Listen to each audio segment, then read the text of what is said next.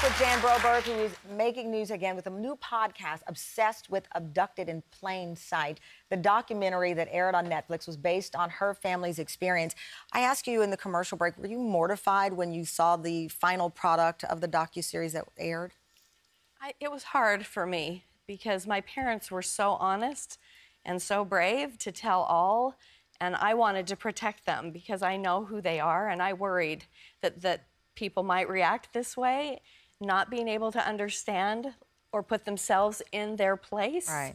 I think all of us have done something in our life that we're not going to advertise to the world. Yes, absolutely. Almost everybody. With your dad, your father, has not. Absolutely. Your father passed away November 2018. In his interview in the docuseries, he admits to a sexual encounter with Birchall, the man who abused you and kidnapped you twice. He did not want that to... No, what was my dad, the concern there? I'm the one that had a nervous breakdown. You did not want that.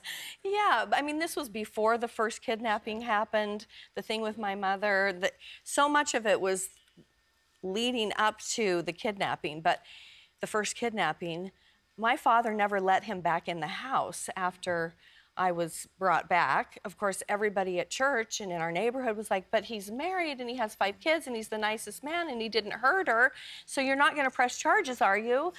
And that's the kind of reaction that people had because he had brainwashed the entire community. So his seduction of both of your... He seduced your mom, he seduced your dad, all to get to you. Yes. He would have something to hold against them. Your mother does not regret doing the documentary. Not at all. You know, as hard as it was for me I finally had to stop, you know, looking at and listening to all of the other voices and just concentrate on the 30,000, 40,000, all the messages that were coming to me. So you were seeing all the social media posts saying, this is the craziest thing. Your parents allowed this man to do this to you. Right, and they did not allow it. They didn't see it, which is why abuse like this continues by people you know, love, and trust. If I were to ask your audience, how many of them have been abused by someone they know, they loved, or they trusted? Half of these people would say, me. Right. They would, right? Right. Yes. And so how is your mother now? My mother now is one of the most amazing women. She went back to school. She became a social worker. She's done adoptions.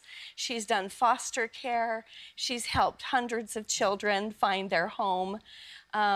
She's just an amazing woman. And I have to say that if I can be like her, that would be my whole goal. So to catch the audience up here, the man, Bob Birchall, ended up only serving like 6 months in jail for what he did to you in a mental health hospital. He took his own life in 2005. A part of you taking back your life is advocacy work on behalf of people who are abused. And you think more needs to be discussed as it relates to brainwashing that happens when the abuser gets hold of families and children. Yes, and I think it's a hard subject because nobody wants to believe that they can be manipulated or brainwashed. But if you have someone in your family, your congregation, your community, your neighborhood, your school, that you have loved and trusted, and then you have found out years later that this person was abusing either you or a child, you were manipulated. Wow. You were brainwashed. You were not able to tell. You know, so many abuse cases, the person is either young and they don't tell. Right, and we don't talk about that. And we don't talk about it, which is why my mother was so adamant that we do it, because people are having conversations. Well, you have this new podcast out, continuing the conversation. Jan, thank you. Her podcast is Obsessed with Abducted in Plain Sight.